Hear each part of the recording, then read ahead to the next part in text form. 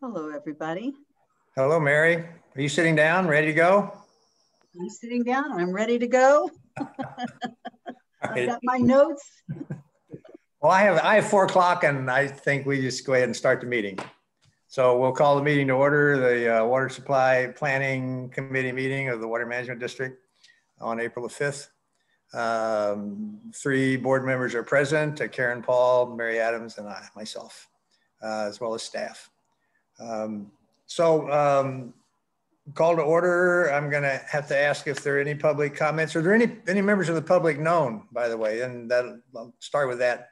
And then, as usual, I'll ask if there's any public who hears this and they get their attention, get my attention. We'll call on, they can comment anytime. So anyway, what can you tell us, Dave? Yeah, we have 2. One is Sarah Hardgrave from Mary's office, and the other is a member of the public. Okay.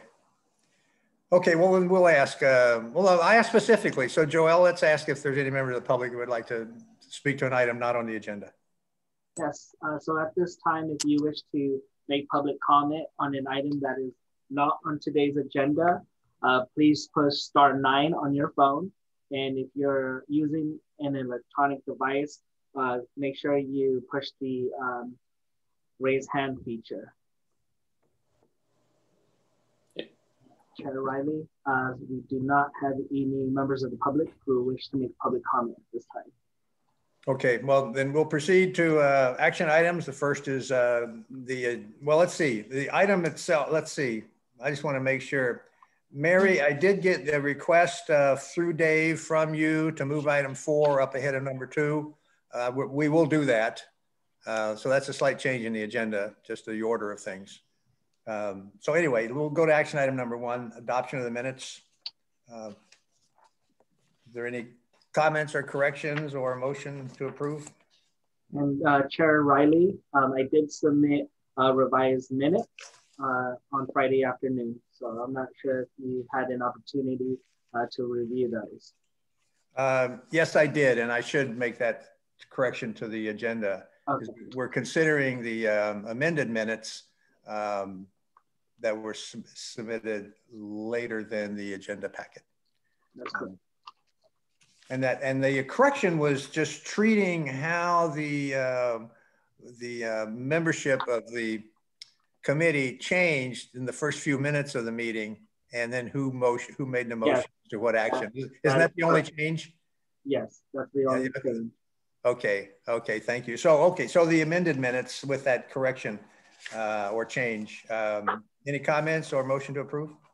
There's a numbering error on the first page of the initial draft. Was that corrected in the second page? Yeah, so on the initial draft, Director Paul, I had items 2 listed twice. On the revised minutes that I sent out on Friday afternoon, it's listed 1 through 5. Okay, thank you. Okay. I move we accept the minutes. That's right.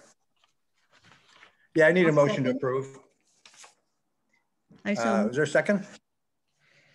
I'll second. It's moved and seconded. Let's see, roll call, please, Joel. Director Riley? Aye. Director Adams? Aye. Director Paul? Yes. The motion carries and passes on a vote of 3-0. Thank you. We will go to the action items now. The first item we'll consider will be, it's listed as item 4, but we'll take it up first. And that item is expectations of aquifer storage and recovery. Long-term expectations. So Dave. Yeah, I'll introduce it and then we'll bring John Lear in. Throughout the last couple of years, there's been just kind of a public undercurrent about the reliability of the 1,300 acre foot per year number for aquifer storage and recovery. More recently, that particular average value has been questioned at the Water Master Technical Advisory Committee. I think there's some misperception out there that aquifer storage and recovery will always run within a water year rather than build up a supply. So previous functionality has kind of been accepted as the long-term model, which it's not. And what I mean by that is typically, and definitely before Pure Water Monterey began delivering, Department of Fish and Wildlife and State Board, and NOAA, National Marine Fisheries Service, all had somewhat of an expectation that in most years, any water that was set aside from ASR in the winter would be used in the following summer to offset any summer pumping. This has been departed from a little bit. I mean, I can tell you right now that sitting in the ground is about 1,290 acre feet. So not all the injection has been taken out. And that's because we're building up, in some cases, more water than we can use. This memorandum touches on, but doesn't fully capture some information that John will bring to the water master. But that 1,300 acre feet per year number has appeared in testimony a variety of times, going all the way back to the initial application for the Monterey Peninsula Water Supply Project, and then re-supported through California American testimony at least 5 times that I can count, as well as being in RBF Consulting's attachments to testimony and so forth. So that number has been out there for quite some time. John has given you kind of its mathematical underpinnings. As you know, not every year is alike, climate-wise or rainfall-wise. And so the unimpaired stream flow related to the Carmel River is going to be great in wet years and less great and not so good in dry years. But if you look at the distribution, a normal distribution of all the years and all the data, then you can kind of hone in on the 50th percentile of operational days, which is what John has done in the second paragraph and the third paragraph. So what John's concluded is, even with the difficulties in operations, with the where we stand today is just under 3,000 acre feet at the 50th percent level, with a high degree of likelihood that we would exceed 1,300 acre feet with some of the improvements in the well capacity that are being proposed in the Carmel Valley.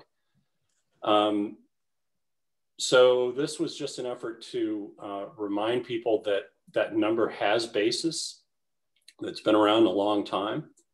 And then later with the graphic towards the end of the staff note, this is also speaking to the point that I was making earlier, that once the cease and desist order is lifted, aquifer storage and recovery is designed to work like a reservoir behind the dam and necessarily build up volume from the normal to wet years so that you can tap that volume in the reservoir in the normal to dry years. And the graphic that you see basically uses historical data that if you have questions on, John can give you a little bit more. But even if you randomize the historical data and separate the years from each other, you'll end up with the same result. And in fact, what it's telling you is that aquifer storage and recovery, if left to be run as a water supply project, does in fact build up a supply behind the dam, so to speak. It does build up a reservoir. When we get to item 2 about protective water levels, there is a little bit of an added point that I'd like to make, but I'll save it for that staff note discussion. John Lear, do you have anything you want to add to this? We do not have a PowerPoint. It's basically what's in the staff note is all the information you need. No, I think you summarized it great, Dave. And just that the numbers for the average production per year were the ones that the district also included in the most recent general rate testimony case. So this has also been sent as testimony as well, the average numbers per water year. So that's the only other thing I'd add, and then I'd be ready to answer questions. So I guess I'm sorry, go ahead, Mary. You go ahead first, Mr. Chair. What's the question that is being raised by the water master that causes you to want to clarify this? Are you talking to me? No, I'm talking to John, I think, or Dave. You're talking to me. I think there's, well, going forward at the water master, there was talk about the protective benefits of water levels and protective water levels and how much water that would take. And then there was talk about, well, we need to compare the different projects, but the different projects will require different model input. And so if we do move forward at the water master, analyzing whether or not different projects do or do not reach protective water levels, we would have to clarify where the 1,300 acre feet came from. And there was a desire at the last water master meeting to bring forward a clarification for the 1,300 acre feet number that was used in the Pure Water Monterey expansion. Okay, and thank you for that, because I know there's been a more recent conversation at the water master about the protected well level. And it's been in their authority, I guess, to address this. They don't have any funding capacity that I know of, but anyway, it's within their jurisdiction to talk about it and plan for it and maybe do something about it. But it's only been recently kind of come to the top of the table for discussion, even though it's been on their books for a long time. Anyway, and I'm looking for clarification as well. So I appreciate this input. Mary, let's go to your questions. Yeah, I have a couple, and I guess it's still going back to the, using the full 1,300 feet as we were looking at all of the calculations. And I guess I think you tried to explain it, but I don't think I was, conscious enough to be able to understand it. But I don't understand how we can use the full 1,300, or excuse me, the full 1,300 feet from ASR and still be able to build up the supply that we need to do there. That I don't quite understand that. Right. No, that's a really good, very good question. And if you go to the, and I'm not sure how they printed it in your packets, but the graphic at the bottom of the staff note, we're going to ignore the little squiggly green line. That reflects Pure Water Monterey going in and out of the aquifer. But the blue volume, the shaded area, each stair step up or stair step down represents how much water would have been available to ASR and how much was injected or how much was withdrawn from ASR based on the historical timeline of water years. And so what you see are, three, especially the fourth year, significant injection. So in wet years like 2017, where 2,345 acre feet were injected into the system, if you had taken 1,300 out that year, if you relied on 1,300, you would have left a piece of it in the ground. Then if you had a subsequent year that's normal to wet, same thing would happen. You would be front running and leaving behind some water in the ground. But then you hit a year like, well, let's just say this year, where injections to date are only 66 acre feet. Mm. In order to take 1,300 acre feet, once you reach kind of a steady state, you're going to have 1,300 acre feet in the ground. Where this doesn't work really well is when we continue to operate in a gallons in, gallons out operation scheme pre-lifting of the CDO. So you could very well be in a year like our year where you put 66 acre feet in the winter, and next July you take 66 acre feet out and you're done. And so if you haven't built up this big blue mass, water stored in the reservoir, you really don't have any chance to build that up so that on average you can take 1,300 acre feet. One of the schemes when we've evaluated Pure Water Monterey expansion is if you, and this is in item 2 staff note, but I'll just jump to it right now. If you start in drought, so let's say you lift the CDO and your very first years are drought years, then you're not building up this reservoir, this big blue mass of water in the ground.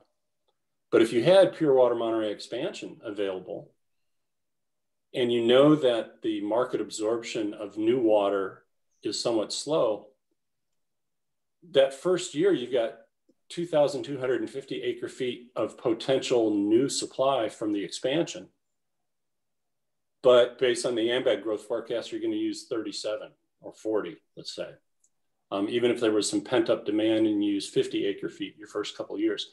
So you're afforded the opportunity of taking that excess capacity from the expansion project and run it for 3.5 to 4 years and put the excess into the ground. And now you'll have a 5-year drought supply sitting in reserve in the ground, ready to go. That kind of behavior would give you the option to basically start out in a drought and still build up a reservoir. But over time, based on what the weather tells us, is all of these little stair steps up tend to outweigh the stair steps down over this piece of historical record. Thereby, you would be building up that surplus that you can then draw from in a dry year. And that's how it was intended to work. It's kind of like, as I said, the reservoir behind a dam. You don't want to drain that dam every year. At some point, you want to have 4, 5, 6 years worth of supply behind the dam. And that's how ASR is actually designed to run in the long term, is building up that long-term supply. So if we, in fact, are entering into a drought and we've only put in 66, yet we're projecting that we're going to need to take out 1,300, how many, and let's say 66 becomes the new norm for the next 5 years. Right. How many years will we be able to rely on that 1,300 from here? Not at all. So that scenario is the start in drought scenario.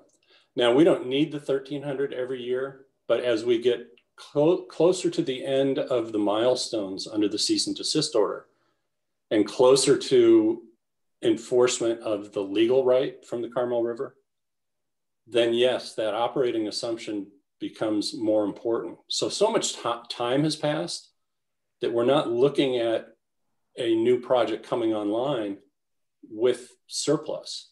Now, we know we can run the plant at a little higher flux.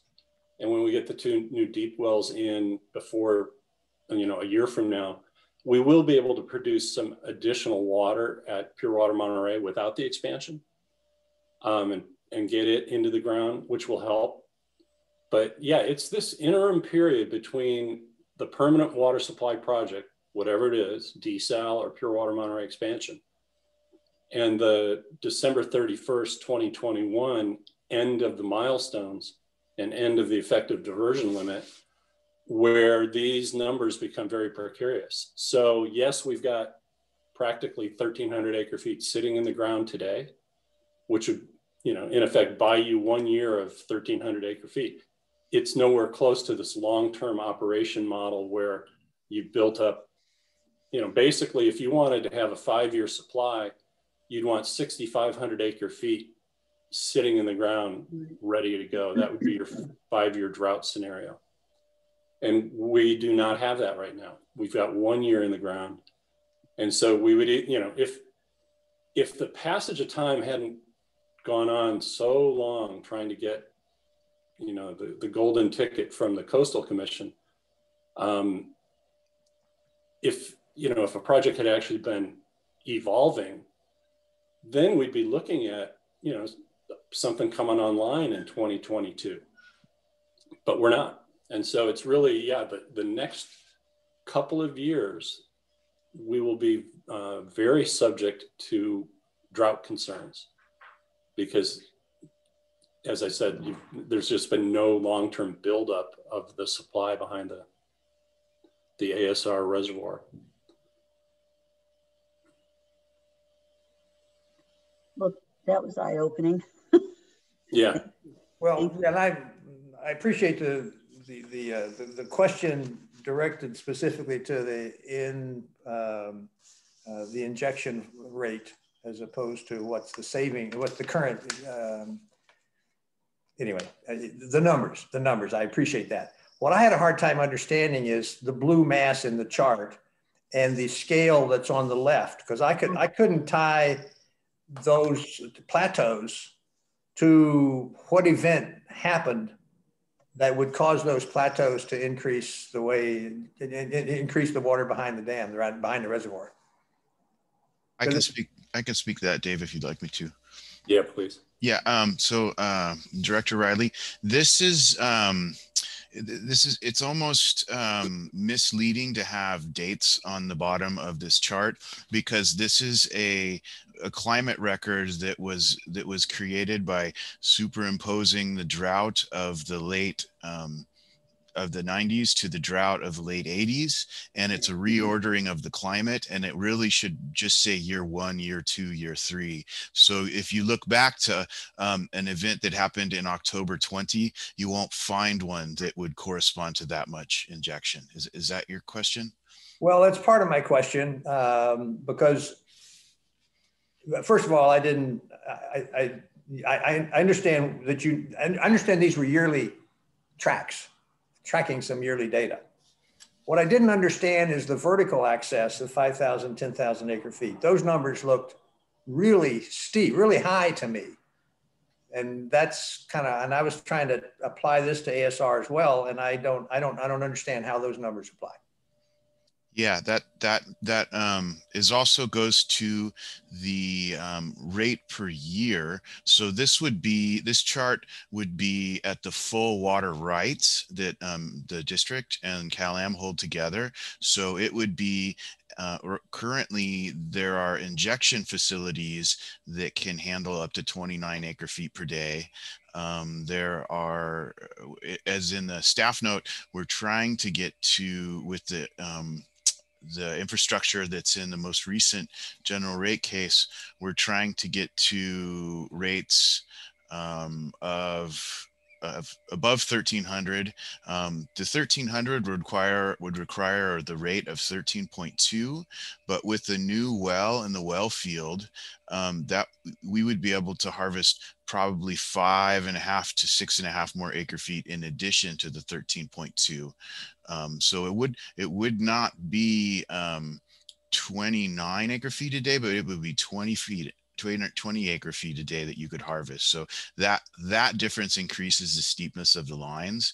However, we have done this analysis with this was the graphic that was in the Benito memo, which was associated with the modeling that was done for the SCIR, but the analysis has been done to look at what it would look at today to rely on a drought reserve that is based on something between 15 and 20 acre feet a day. However, that has not been published anywhere. Yeah, and keep in mind too that it depends on how you prioritize your available supply. You know, if you're in a year where, so let's just take, for example, CalAm's legal limit off the major water rights, so not the Table 13 water right, from the Carmel River is going down to 3,376 acre feet. If for whatever reason they didn't take the full 3,376, well, then that water is not stored anywhere. It's run out to sea. and now you've had to rely perhaps greater on your water and storage from Pure Water Monterey and ASR than you might otherwise have been required to. And so some of this modeling that led to this kind of prioritized ASR withdrawals last.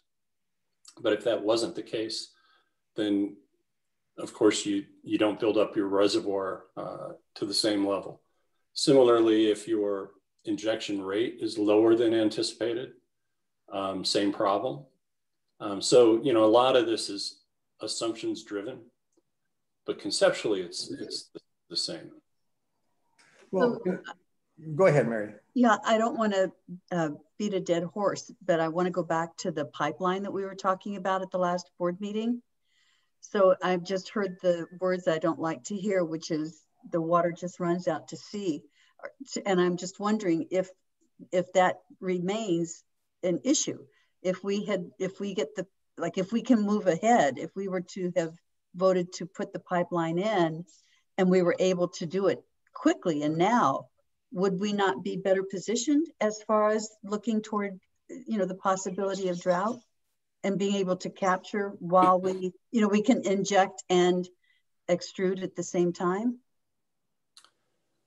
Yeah, I think, you know, now we're at the point of what will tomorrow bring or what will next year bring. You know, we're not done yet necessarily. We could have a, you know, series of April rains, but the issue of running in both directions during the shoulder months doesn't look like it's going to be an issue this calendar year.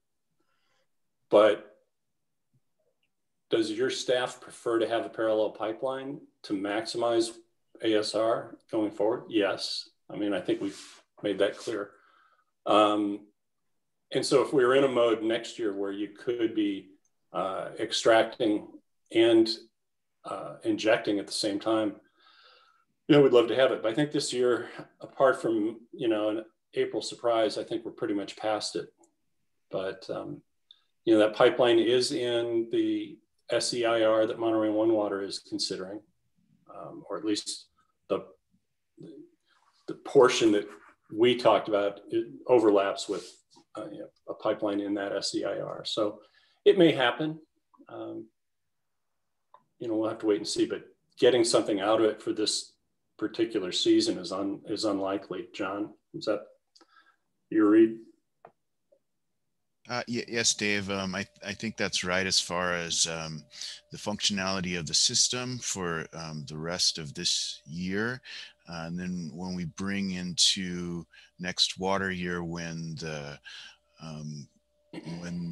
full legal rights are the 3376, we run into the stacking of the columns problem that Chris was showing us, where we need water moving south at all times to make all of the deliveries. However, the parallel pipeline with a thumbnail calculation could get us not an average of 1,300, but an average of around 1,100.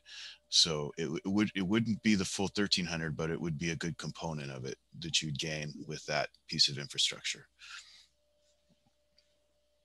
Okay, can I go back to, let's see if I'm on the right page.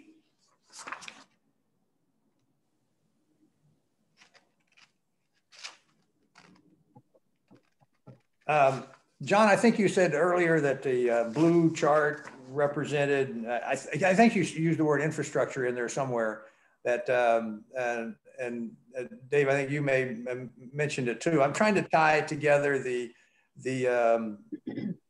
least this blue mass, you know, that appears in the chart here, which seems like an awful lot of water to me, but way more than what I was thinking any data would support. Maybe some theory supports it, but I don't know if data supports it at this point. But my question is, if the 50%, am I on the right memo where you were talking about 50% is kind of the statistical category that you're kind of basing things on? Yep. Which means it's a normal year. I mean, that's what you're trying to compare to, normal years? Yes, exactly. Now, does that still hang true with the volume of water that's presented in the graph? The graph is the one that's kind of causing me conceptual problems. And that's why I'm trying to understand what is it that you're trying to tell us in the blue mass?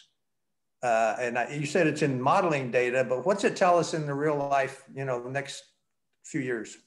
Right. So if you look at what I think is the first summary, second paragraph, then the third paragraph of the staff note, the second paragraph of the staff note, it talks about for the last 4 water years, when we had the infrastructure of the 4 wells in and the valley wells are on a certain maintenance cycle, and we have the Monterey pipeline for 3 of those 4 years. When we look, some years were better than others. We were learning. Some years, some of the wells produced more, and then sometimes you have some operational days that are down, and you're trying to get due to storms in the valley. And so, by taking into the average rate of injection of the 12.5 acre feet per day, that is taking into kind of real world conditions that we've experienced in the past. So that would be our effort of bringing in what has happened in the past and saying, this is the infrastructure in the ground. This is our experience operating the last 4 years when the full project's been in the ground. We can't control the hydrology, but then if we look at the hydrology over the record that we have, and we pick the 50th percentile, which is the normal operational days, we would expect to average the 1225 acre feet. And then with infrastructure increases that are already on the books, we would expect to average 5 to 6 acre feet more than that, putting us at 20 acre feet. Then the paragraph right below that, it talks about the recent extension of time that we worked through with this committee and the board to file for time to build out even more infrastructure that would allow us to jump from the 20 to 29 acre feet a day, which would be an additional couple set of wells in the valley. And at that point in time, you would have the 29 acre feet per day. The 29 acre feet per day is what has built this massive mound of blue, but it would be built up, but not as tall at 20 acre feet a day moving forward with the infrastructure planned right now. So it would be 9 acre feet a day less. So whatever percent that was, you can kind of in your mind make that mountain go down that much. Well, I think it ought to be down that much because it reflects the current reality, isn't it? Because you're not at 29 now, and you don't expect to be at 29. We don't going forward, and we have done this at what would it be if you harvested 10 acre feet a day? What would it be if you harvested 15? What would it be if you harvested 20, and then 25, and then 29? So we do know what these mounds look like at those different rates. Would it benefit us to show it all on the map, like a red line that showed at 29 and, so that we could see the various scenarios all in the same sort of map?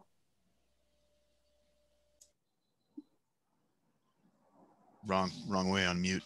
Yeah, I mean, I think I think yes, because what it shows me is that even with the parallel pipeline and a more reduced rate, if you do have some wet years in climate, you do give yourself a chance in this transition. But it is, as Dave said, the worst case scenario is the start and drought scenario, and so but that is available to bring forward.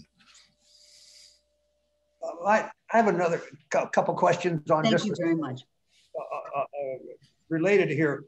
You say that Cal-Am has asked for another drill another lower valley well.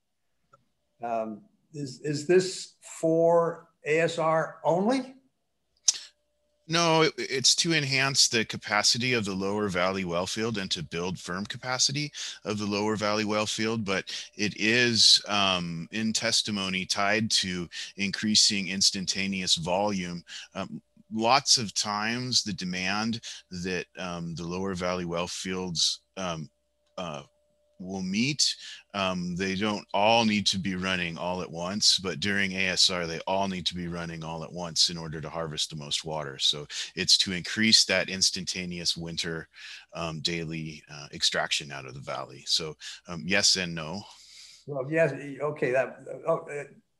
Yes, I get it. I get it for ASR. Does it have any effect on when the CDO is removed and we're down to 3376 authorized? Does this additional, was it additional well or a larger well? I mean, I'm not. It's an additional well in the old Rancho Cañada golf course area.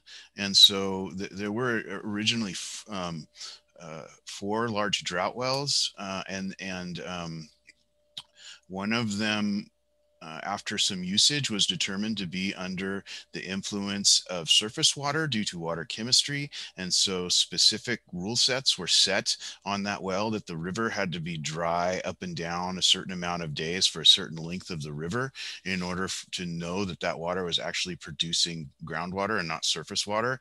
And so this would be in a way to replace the capacity lost by what happened with that well. Okay. And then what's a frequent treatment process? That's a sure. That's a I'm not familiar with. So a full rehab is pulling all of the pump, motor, column pipe, and then introducing chemicals and swabbing and mechanically swabbing. And it's more expensive and takes more timing, but there's been a program. All of the wells went through a rehab in Lower Valley wells in 2016, and that was also our best year of ASR because we had the strongest sources in the valley. So instead of going through and rehabbing these wells on a 5-year process, it was envisioned that going through and treating them with a less intensive treatment, with an acid treatment, some types of agitation instead of a full rehab would keep these wells from declining in performance at the rate where they would require rehabs as frequently as they did. So there was kind of a more, instead of a rotating rehab program, it was set up as a rotating preventative maintenance program. Okay. Are there other questions? I have a suggestion on where do we go next on this. Let me go there. I'm suggesting that we have a further discussion on this, but I want to ask maybe John, but Dave, if Mary's suggestion about taking the 12 and the 9 and the 29 or the 20 or whatever the variety of numbers are, and put them into a common chart so we can kind of see the effects of, well, if the odds are this or the odds are that, or this is the average and this is the capacity. I mean, just so we have a distinction a little different about what the lines may represent. Because I don't think this chart really communicated all that maybe you wanted to communicate. And I was having a hard time with trying to imagine what the percentage reductions and things were as we were going along here. Is that possible? Yeah. Yes. Okay. Any other comments from the committee on trying to get a handle on this? I feel good about that. Okay. Okay. Well, yeah, I think it'd be pretty much just varying the assumed injection rate is what we're talking about. Yeah. Right. Yeah, and I think you know, the technical side of this is a little beyond me, but I'm kind of in Mary's camp about, well, I know the difference between 13 and 12 and 20 and 29. And so if you can help me through that, I'll be a lot better. I'll feel a lot better. Yep. That's good. Okay. Yeah. So, and I just want to reiterate that we're going to start mixing a lot of long-term concepts with short-term angst, because we're in a position now where we have a dry year. We've not broken ground on a permanent replacement water supply. And so, you know, Chris Cook and his team are going to be scrambling over the next couple of years to make sure that supplies are sufficient for current demands. Yet, you know, what we're looking at here is, well, what's the long-term availability? So, you know, we're going to have to pay attention to our conversations a little bit from time to time, that we're not mixing short-term and long-term concepts in the same desired framework. No, I appreciate that, Dave. And I do think we need to spend a little more time on the short-term angst so we know what we're dealing with. Yeah, agreed. Really good advice. All right, let's go to item listed as number 2, which is pure water protective levels. I'm sorry, protective well levels. Well, yeah, and that's probably my area. I think that the proper term is protective water levels. But I know it's been thrown out there as protective well levels as well. So conceptually, and again, it's in the staff note, but conceptually, there's been some discussion recently about trying to get more water into the Seaside Basin than just replacing the existing overdraft or the annual pumping from the standard and alternate producers. And the concept is if you could get, you know, 800 acre feet a year near the coast, or 850 in coastal wells, or 1,000 acre feet further up the hill in inland wells, then you could provide greater protection for the water that exists in the Seaside Basin.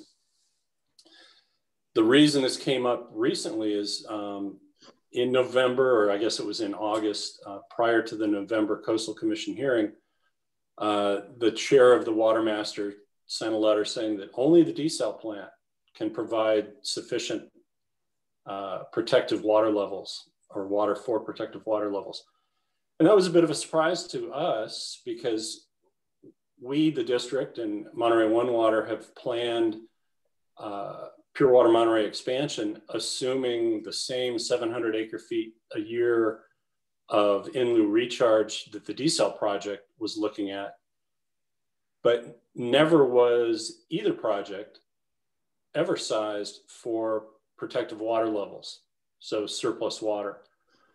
So in some respects, you know, we viewed that as confirmation that the desal plant was a little bit bigger than everyone originally intended to size it up. If suddenly there's a surplus where you can have 1,000 acre feet a year. But we also realized that Pure Water Monterey expansion has excess capacity for a number of years. And so we just took a look at that relative to the third-party growth forecast and demonstrate that there is almost 100% sufficient water for protective water levels from Pure Water Monterey expansion. So to say that only desal has the water to provide is incorrect. Now, that being said, no one, and when I say no one, I mean the Water Master has not pulled together a plan to say where would injection take place, what additional infrastructure, meaning pipes, pumps, and so forth, would be necessary, what identified source of revenue could purchase this water, who would purchase this water. So this item 2, was designed more to show you that there's a surplus available from Pure Water Monterey expansion that can very likely meet protective water levels, but it is not a plan. In other words, we would need to rely quite a bit more on the Water Master to develop a plan, funding source, et cetera, et cetera. But I think when you look at the math, it's kind of interesting. The one thing that I included in here is that if you wanted to put away a drought reserve using the excess from Pure Water Monterey expansion, so you just build up a 5-year ASR drought reserve at 6,500 acre feet, then you would peel off the first 4 years of Pure Water Monterey expansion capacity. But then the 30 years after that still yields over 800 acre feet per year on average of excess. So, you know, I think it's very positive and optimistic that there will be sufficient surplus water for a number of years, if not decades, that if someone could afford to pay for it and had the infrastructure in place, could do a lot of good.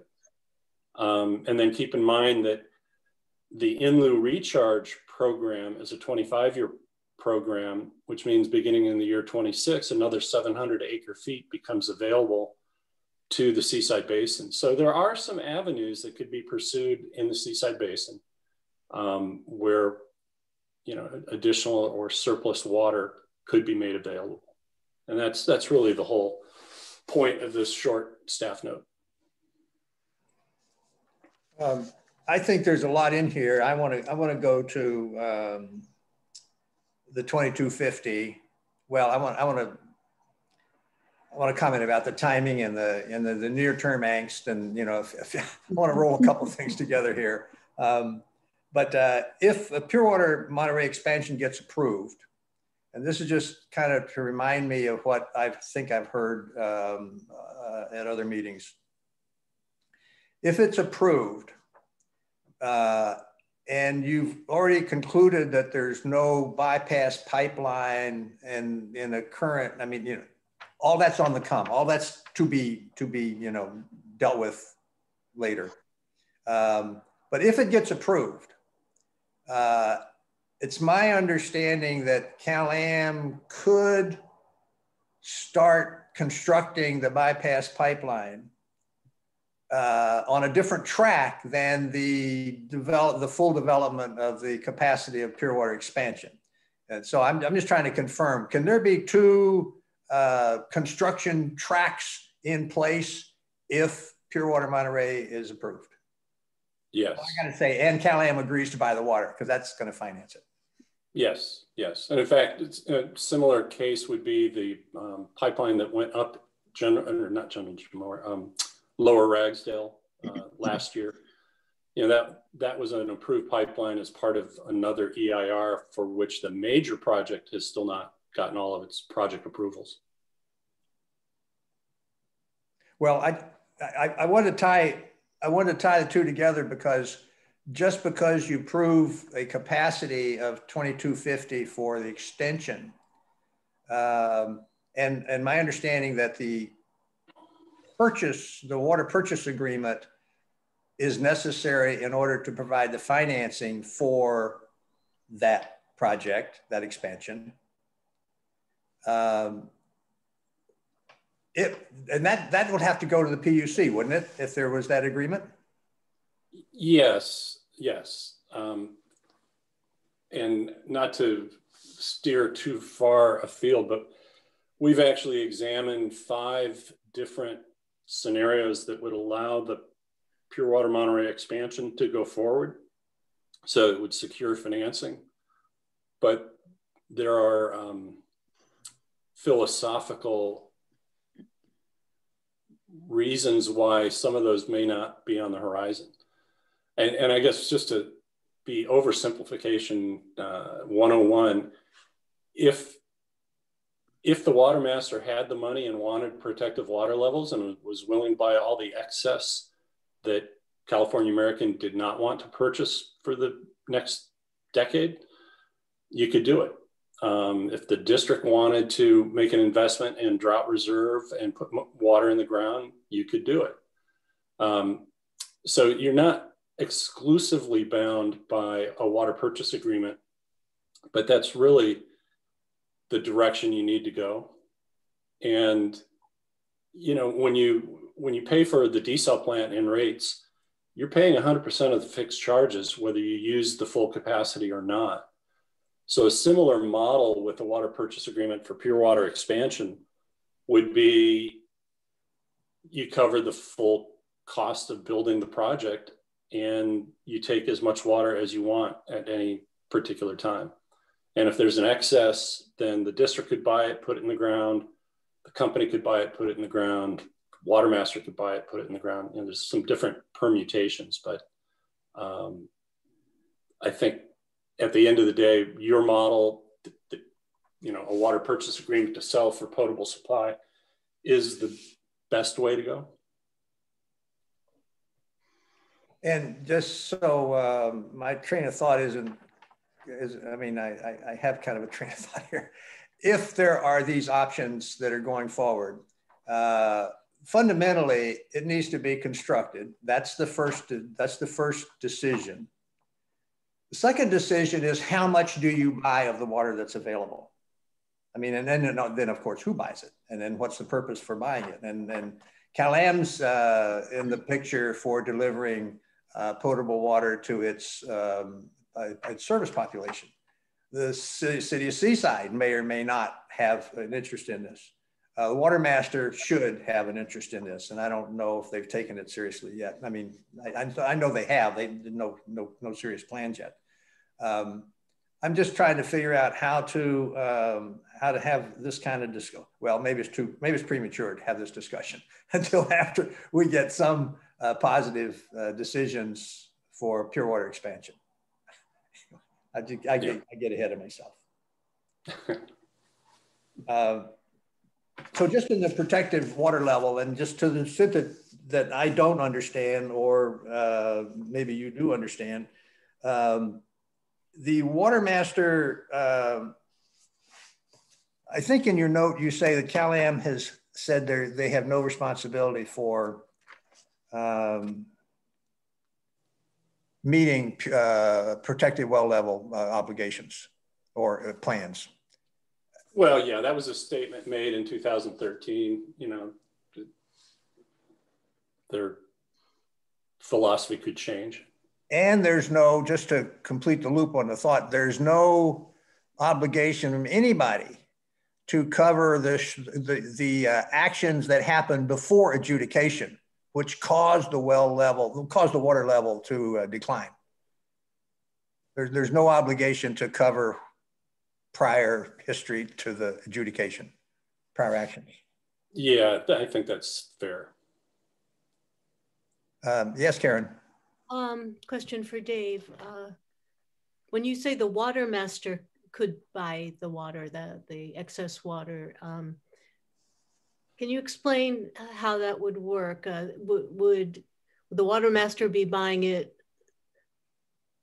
on behalf of the various takers, water rights holders? Yeah, so that's actually where our analysis started to break down, which is, and it goes a little bit to what Director Riley was saying as well. If it's a problem that needs to be solved, then the natural first step is to say, well, who's responsible for the problem? And then blame is not the right word, but responsibility is then allocated by your proportionate share of causing the problem. And, you know, the options right now are, well, do you go to Cal-Am ratepayers? That's a challenge. Monterey One Water doesn't have any potable water supply history, so really not in on it. But the alternate producers, the standard producers, you know, City of Seaside was mentioned. You know, if you're taking on, you know, the temptation is to say, let's not look back. This is a look forward, and the best thing for the basin would be to put additional water in it over and above everyone's right to take out. But I think we, the district, kind of have a little bit of a hiccup over, while we have indicated that our financial structure is such that we could probably raise rates and charges for protection of the groundwater basin. That doesn't mean that we necessarily should or have thought through who the responsible payers really are. And so I wouldn't want to just saddle, you know, one set of payers if we haven't completely defined the problem that we're solving and who should be on the hook for it. I'd like to point out that anything the Water Master would do would eventually have to go to the court for authorization to undertake, and the court's going to have to ask that same question: who is responsible? And the water master is just going to be a pass-through, and for the court to do that, there has to be some responsibility for to correct an error, not just that it's a good idea to do, because otherwise the water master is not going to. The court's not going to be authorizing the water master to do just what is a good idea. There has to be responsibility and remediation of that. Well, and I think the authority that's given to the water master is to make plans, not necessarily to implement anything. And I think they're a little slow there on that. Well, I like what the data is suggesting is that the water, well, assuming pure water expansion gets approved, there is a water source that's available, and it's a lot cheaper than any desal water for sure. But I mean, as a comparison, but still, until there's a buyer for the water, or who can find the public interest or the public accountability for A, B, or C in that formula, until you can find a public purpose for it, then I think we're just at the discussion stages. Yes. The angst stage, I suppose. Yeah, no, I think you summarized it accurately. Mr. Riley, you do have a question or a comment from your director, Paul? Yes, thank you. Well, I'd be very interested in exploring these scenarios. Dave mentioned 5. I mean, any reasonable scenarios that might work to for financing, buying the excess water, using it in a, you know, I would really like to explore that more, and maybe that could be in another meeting of this committee initially, and then maybe the board. You know, that I think it may just be in the discussion stage now, but if there really are possible ways to support the financing of the expansion, it would be good to. It would be very useful to take a look at that, even now, even go as far as we can at this point, but to know what alternatives there are to CalAm entering into a water purchase agreement would be very helpful. Could we I like that idea. Have more information on the most promising scenarios, maybe at another water supply committee meeting? Yeah, I think so. I think that would be good. Are we maybe 2 meetings away, or do you think you can still have something sooner? Well, I have them, they've been spec'd out. We had a couple of scenarios that involved discussions with Monterey One Water, and their general manager has left, and I don't think they've yet named the replacement, so I'm not sure. And I don't mean Monterey One Water, I mean Marina Coast Water. About to choke, what? Yeah, Marina Coast Water District. And there was one very interesting scenario where they don't need the water today, but they would pay for putting some in the ground to get priority to it later. So it's kind of a time value of money play. And so, yeah, we can discuss it. I'm still trying to sort through Director Riley's other replenishment topic items that we want to get on the agenda for next month, but I think we should at least have a conversation. I really like that thought as well. Forgive me for jumping in, George, but because I look at some of the other areas beyond our just the district that are going to be in a position of really requiring some are going to be requiring water. And I look at the Corral de Tierra areas and some of the other areas of the Monterey Subbasin, and thinking that, you know, we need to, I think, I have a personal desire to see a regional approach, a more regional approach than just looking at the, through the lens of just the district only. And my hope is that as we look to the future, we're able to expand the discussion points at any rate out so that we really can look at regional solutions. I think the wider that we can throw, that cast that net, keeping it realistic, I think the more options that we have for success, for long-term success. Yeah, I agree. Yeah, I like that too. Well, Dave, I'm gonna kind of put it in your hands to kind of what you think you can handle and what you think the data requirements may be for reporting to us and so on. But you clearly hear that we're interested in trying to move the discussions forward. We may not have answers yet, but at least getting the understandings, as much understanding as we can, and sooner rather than later. Yeah, will do. Good. Thank you. Thank you. Just so I can report to the committee briefly, but I have asked the water master, I've asked Bob Jakes actually, and John Lear, you should pay attention too, but I've asked if there's a TAC meeting anytime soon, I would like to attend and discuss some of the mathematical formulas, I think, on how they say they share the expense in the replenishment fund. I don't want to go down a track that's problematic or creating problems. But I'll try to stay looped in with John and David here if I can to not start a fire, not start a rebellion. But anyway, it was on the agenda of the water master the last time, and I've just asked that I have a chance to discuss it with the technical advisory committee on some of the mathematical stuff. Yep. Okay. Okay, we're on. If there's any member of the public, by the way, that would like to comment as we go along, or please just raise your hand because you know the rules, and then we won't just take the time to ask each time.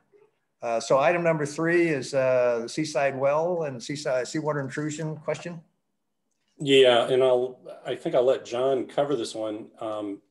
I did enjoy editing his staff note for the good news, bad news section of it. But John, if you want to summarize, that'd be great.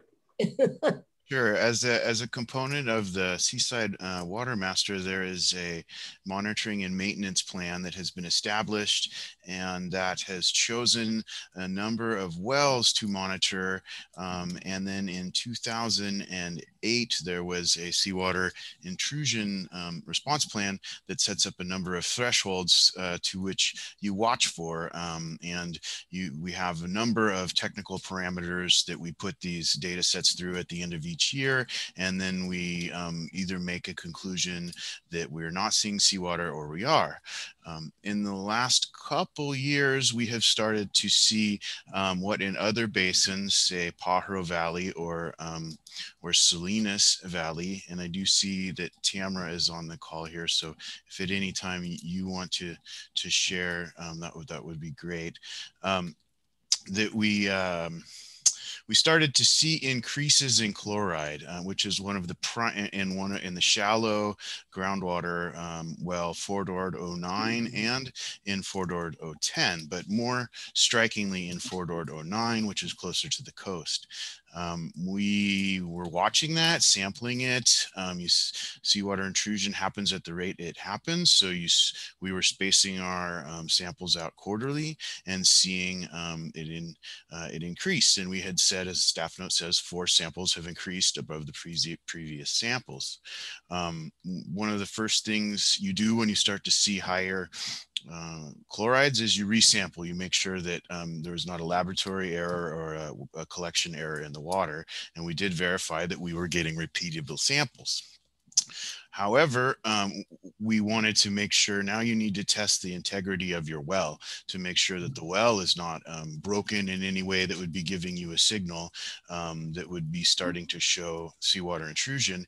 But in fact, what we think we found is that we pulled all of the sampling equipment out of the well, and then a hydrogeologic consultant, Martin Feeney, was hired by the water master to run a conductivity probe to see if we were in fact gaining representative samples of what would be the aquifer screened interval at the interval that we were watching for seawater intrusion.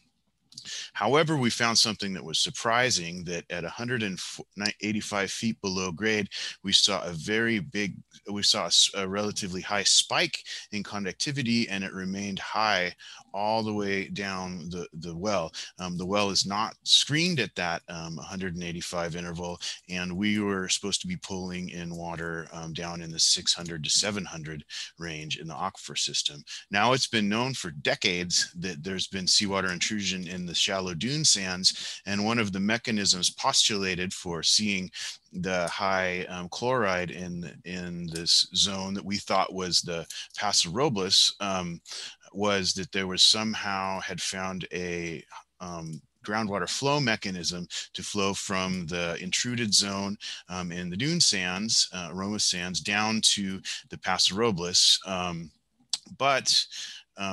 In finding this, we only can sample in the wells we can sample, and we only have eyes on the monitoring spots we have, that this well is not giving a signal that shows that we're seeing a slow increase in chlorides within the sampling zones of this well. Likely the chloride in this is coming down from the 185-foot zone, and is getting into going down and getting into the sampling of the well. So then it was my colloquial terms to Dave was good news, no seawater intrusion, as this is not a reliable signal that we can induce the seawater intrusion plan on, and we need to go back to the drawing board and try to find other pathways forward as we investigate this. So that was not the sound the bell event when we went out there and looked at that. But one of the outcomes is since this is a 2-inch monitor well that may be cracked and may not, we'll have to work with the health department to see if we can fix this well in a way that is acceptable to them. We're going to video the well to see if it can be cracked, if it's cracked, if it can be fixed. There may be there are some rules that they have about the size of an inner annulus of a well, which we'd have to work around, see if we could get some possible variances to that. We'll know more after the video.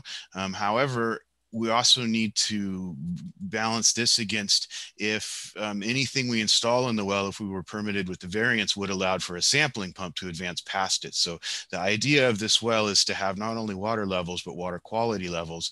So it may be a likely outcome that this well is no longer useful for collecting water quality.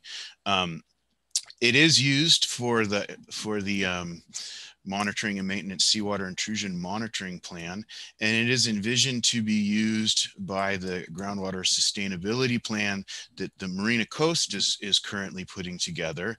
So there will be an interest in replacing this monitoring pump, this monitoring well. The district does own the well and did install the well in the 1990s. It was done when there was an effort to explore, when district was first allowed to go onto Army lands and drill in the northern coastal sub area and figure out the hydrogeology of that area. But there is a priority replacement list that the district has that's for these wells as they age, because they're obviously, with the failing of this one, nearing the edge of their age. And it's always sad to lose a monitoring point. And so it would be replaced, and it would be thinking of, what type of cost share the district would be interested in approaching, and who would, if any. I don't know. That's, I guess, where we're looking for direction from the group. And here are some of kind of the cost breakdown of some of the possible outcomes. The question of destroying the well, rehabbing the well, maybe repairing the well somehow, is that a legitimate option? Repairing the well would be if the well were found to be cracked at a joint. It's at 180 feet. You could attempt to slide a smaller casing into that would go down past that point, maybe 200, 250 feet into the well. And then you would have to demonstrate that you had stopped the seepage of that water. That would be a question for the health department if you wanted to do that. This well is going to be a well that's going to generate a lot of important data for either the Water Master's monitoring and maintenance plan or the groundwater sustainability plan. And so that would be also balancing, are you saving something that is going to be compromised yet again in the future that's trying to generate important data sets? So that was something else I had cautioned Dave about that didn't make it into the staff note. Well, then the other question would be to replace the well. And that's what you're talking about now, potentially replacing the well. Yes.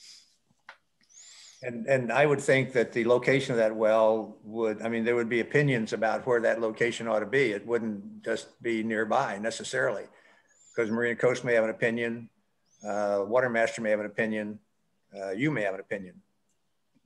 Is that fair? I think so. I think that the thing that I failed to mention is that, you know, they're co-located with each other in the same bore. So they're what's called a nested monitoring well. We also need to determine that the deep well is not compromised, which we're going to do at that time. It does not seem to be. And we would, if we were to move to destruction, we would destroy that shallow, keep the deep. So there still would be a deep well in that location. And then it would, the conversation would be around where can you permit to put a well that would generate a data set that could hopefully be hooked in some way back to the data set that these wells had generated. The history of sampling these wells, the Fort Ord wells, prior to the establishment of the Water Master, were not sampled all that frequency, maybe a couple times every year. There were other wells that were the Monterey Sand Company and the PCA wells that the district used for seawater intrusion. And this is primarily because the deeper strata in the Fort Ord 9 wells and Fort Ord 10 wells more resembles the strata that you find in the Salinas Valley. And when you get to the most southern Sentinel well, which has not been there before the establishment of the Water Master, but you move south along the bay, you get to the other two monitor wells that are the coastal wells that were used for seawater intrusion monitoring by the district. And those are where you find the occurrence of the Santa Margarita sandstone. So north, when you pass from the monitoring well sets to Fort Ord 9, you move into strata that represents the Salinas Basin and not as much the seaside groundwater basin. So that was kind of the reasoning why the Fort Ord 9 was not sampled at a high frequency prior to the Water Master. Well, this is the good news is gooder than the bad news, in my opinion. Yeah. Sounds that way. So is there a time frame that we're looking at with this, John, Dave?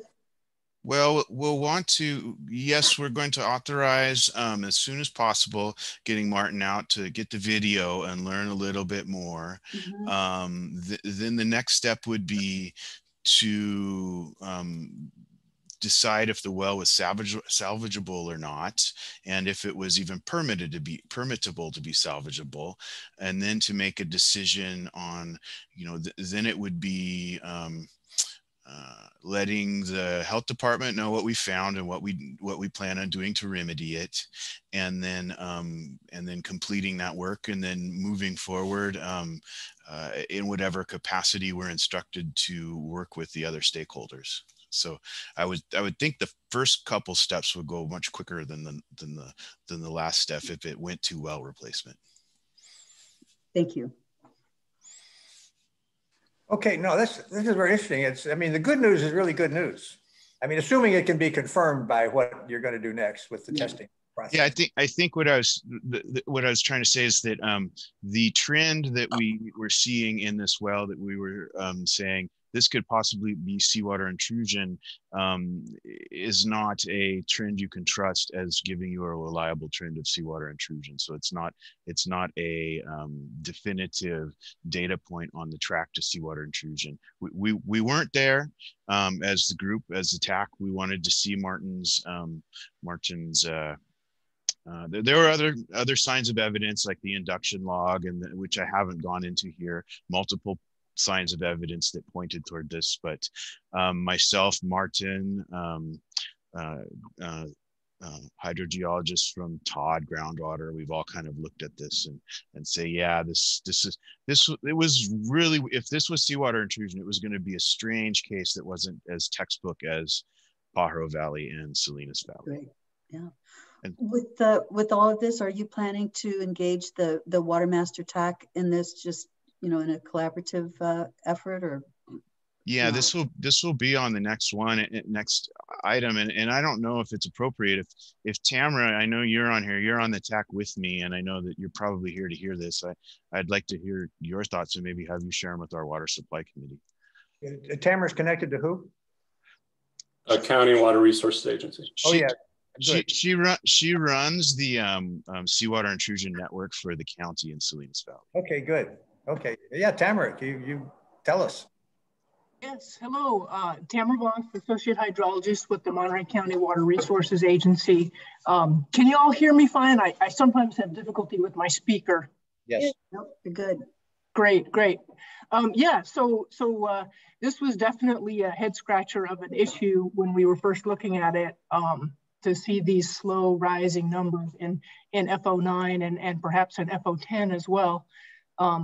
And yeah, last month's TAC meeting, we really kind of got into it and wanted to really get into the data before pulling the trigger on the seawater intrusion response plan, which would, as you imagine, trigger a great deal of things, as well as some not small expense.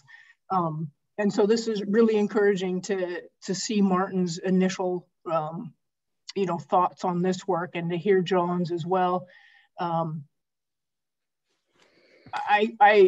don't have any trouble with what John has explained to the group here as far as what it looks like is occurring in FO9 with a crack or a leak at a higher level in that water, seeping in, and because of its density, then dropping and descending in the casing, which is why the water quality would start changing at that 180, 185 foot, and then continue down at that higher conductivity level. And John has really well explained the issues involved with the attempt to rehab and then still have that well be a valuable data point. And so that, I think, for the TAC and for the other entities in the area of interest for seawater intrusion monitoring, is going to be hopefully something they'll think about hard in the expense to rehab a well that may or may not give us really good, reliable data in the future, or the expense of drilling a different pair or a well to pair up with that one. A question, Tamara, and Sure. Either one. Does this need to be confirmed by other tests still to be conducted? Go for it, Tamara. Well, yeah, I would say chemically, I think we're looking pretty good. This all makes sense in what the data is, what the data we have. This is a good explanation for what we're seeing in the chemistry data.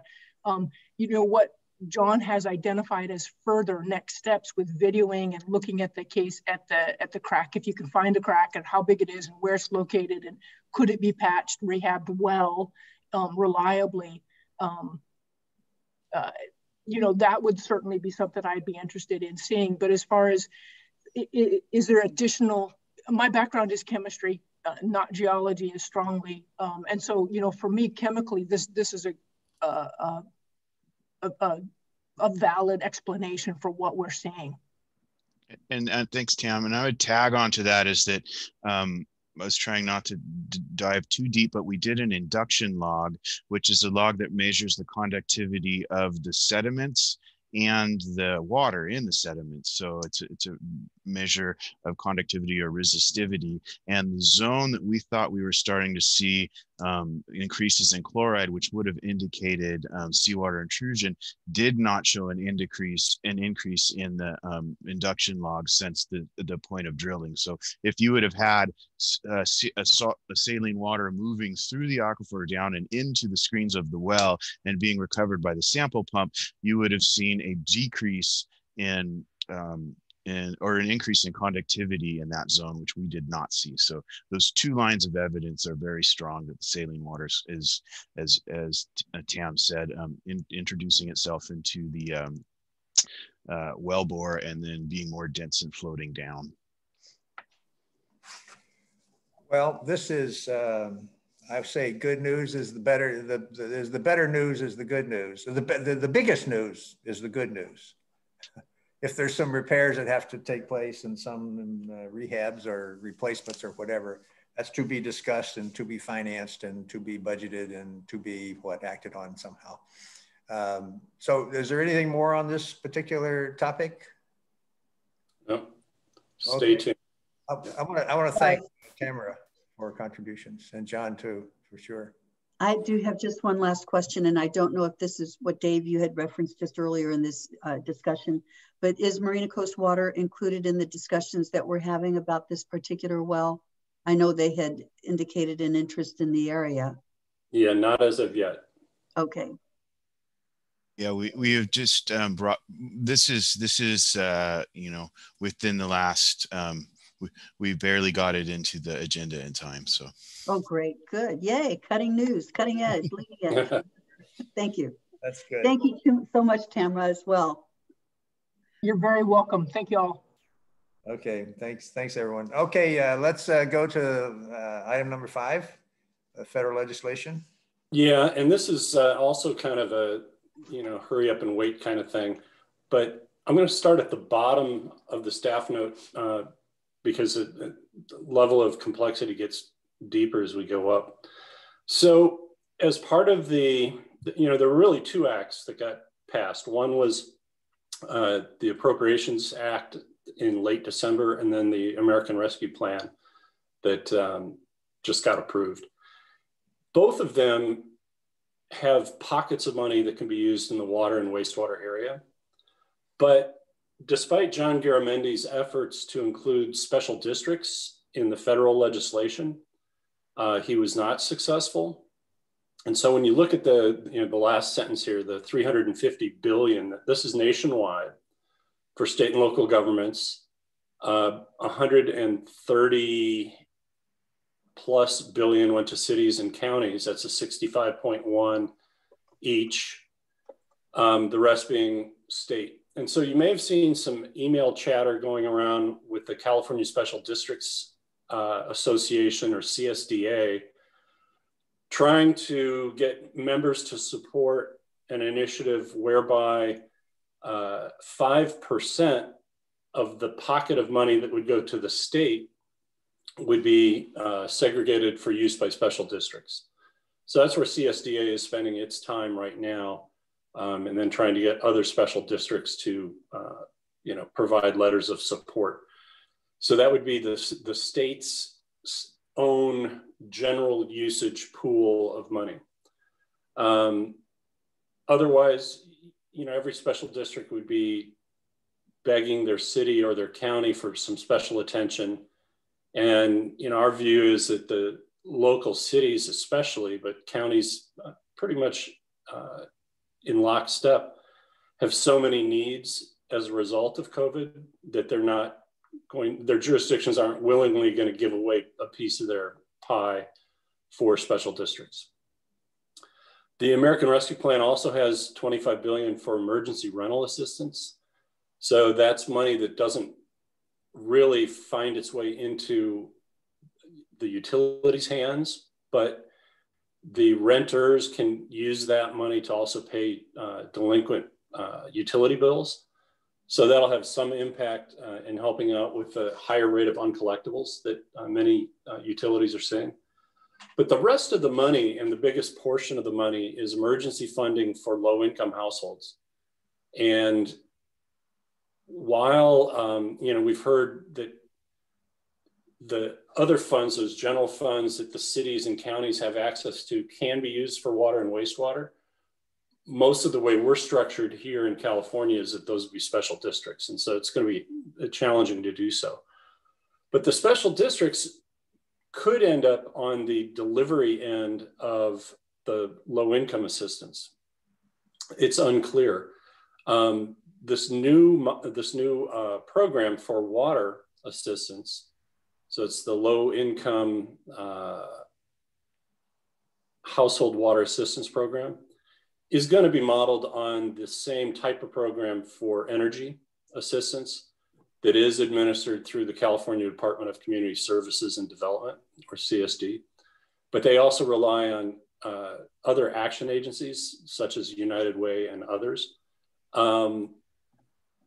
Many utilities already have their low-income ratepayer assistance programs, so they've got data and they know who qualifies.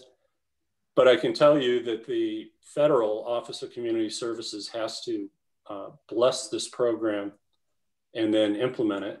And so that will take time to roll out.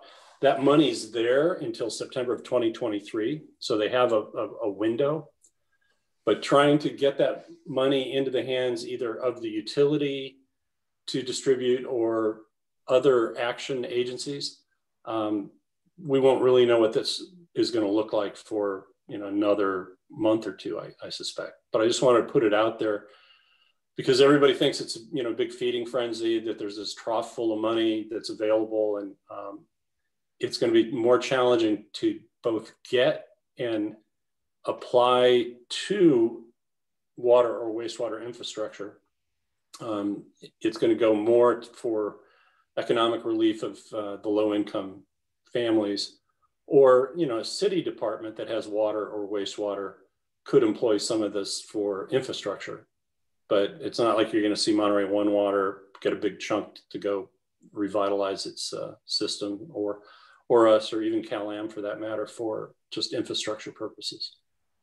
So it was just included informationally. There's more info if you'd like it. I can get you federal write-ups and so forth, but that's really all I have to offer. Just a quick comment is I know Senators Feinstein and Padilla have also come out in support of the special districts getting the funding from the state. Yeah. Well, that's good news, because I was going to ask, have we joined with the Special District Association to join their campaign? Yeah, we gave them authorization to use our name on the signature page because we had at Legislative Advocacy Committee previously addressed the 2 or 3 attempts they made to include special districts in the legislation. So it's consistent with that approval. That's good. That's good news, Mary, what you just reported. That's good to hear. So will there be, there'll be updates as we go along on this issue? Yeah, yeah. You know, the federal government pushes it down to the states are going to push it into the various local hands, and we'll just have to see what's, you know, accessible, if anything. Okay, final item is update on Pure Water Monterey. We can go very quickly on this. Maureen broke the drilling rig. And so, no, she didn't, but the contractor does have a broken drilling rig. So work on deep injection wells 3 and 4 has taken a pause. They're trying to get parts. That being said, we did 313 acre feet of injection in March, which is a very good clip. That's probably our best month ever. And so the operations are going quite smoothly in general. But as I said, DIW 3 and 4 are taking a little pause. Maureen, I don't know if you want to unmute and add anything in there. Just some good news. I apologize. I should have let you know late Friday, they did get the rig up and working and drilled through Easter weekend. Oh, good. Night and day to try to catch up. I apologize. I should have let you know that today. No, that's fine. We also had one of our consultants on Thursday which not coincidentally was April 1st. started the morning with a text to Paul Sciutto and myself saying that there was a part that we're going to be unable to get for a pump, and that both deep injection wells would be delayed to first water sometime in the middle of 2022. What? I didn't immediately respond. I kind of thought about it while I was in the shower and said, "Wow, what's this going to do to our water purchase agreement items of default?" And thankfully, by the time I had gone back to the text stream and Paul's beginning to get very concerned about what to do, it was admitted to be a April Fool's joke. You know, you have to really love your consultants to let them get away with that. But then I talked to Maureen like 45 minutes later, and she said, "Well, do you want me to stop work now or try to get more work out of them before I have to stop work?" I said, "What are you talking about?" She said, "Well, Monterey One Water didn't get their contract amendment. We're not going to be able to continue in deep injection well number 3. And I said, she goes, "You haven't heard that yet?" And I said, "Well, who'd you hear it from?" "The consultant." I said, "Well, you better check back with the consultant because he's having a little bit of April Fool's fun and games this morning." So that was the last time I talked to Maureen on any of this. But yeah, it's so that is good news. And it was on April 2nd. So we know that it's legitimate good news. So thanks, Maureen. Well, it's just like the weekly in closing Highway 1, Big Sur. Yeah. In 1 minute, 3 lines, and I knew it was an April Fool's story. I knew it was, but you would not have believed the comments that were circulating around the county. People were outraged, you know. This is hilarious. Didn't you get it? You got to pay attention to April. Really? Somebody said, "I was getting calls from friends in Central Valley and San Francisco," and I nearly texted back, but I didn't. "You have friends?" Anyway, that's it. So we are moving along pretty well with Pure Water Monterey. I can tell you we've moved from weekly operations updates to bi-weekly because things are going just that smoothly at this point. People wanted some time back. And so we have an every other week standing call at this point. Well, that's good. Yeah, yeah, it's a good project. So we do have the last item is suggested items for future agendas. I'm going to ask Dave first if you see anything coming that requires action as opposed to getting informed. Well, I think we need to pay close attention to what happens with the Fort Ord well, monitoring well, so that as of right now, this was just informational, but if 2 parties make a decision quickly that, that they know that we're going to ultimately probably have to destroy the well. John will have to check that with the county public health, but yeah, the cost sharing will have to come back to action, but that could be a couple meetings away. You gave us some work on financing Pure Water Monterey expansion, at least to discuss, and then the other water master replenishment assessments and calculation of the replenishment rate and those things that you've asked for separately. So I think we've got the start of an agenda, but any other items, I'll take them. I would only add what I saw in the weekly about the cities and the little parklets and the water authorized for them. Yep, that will actually be on the board's agenda because we need to extend the emergency ordinance.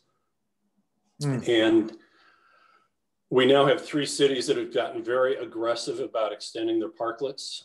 I think Stephanie Locke has been in communication with the City of Carmel's ad hoc committee. But yeah, it's a concern of ours as well, because we never intended this to be permanent, and even the extension of the emergency ordinance is not intended to be permanent.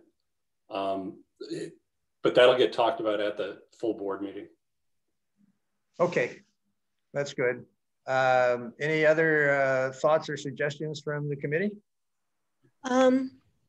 One other, I know that the infrastructure bill hasn't been written yet, but are we following is someone talking to Jimmy Panetta to see if some of the funds in the eventual infrastructure bill could be for recycling and that sort of? Yep.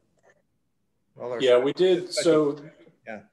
Yeah, so the Title 16 program monies have been looked at, and that's where we've had most of our success. And when I say our, I mean, you know, Monterey One Water and ourselves together.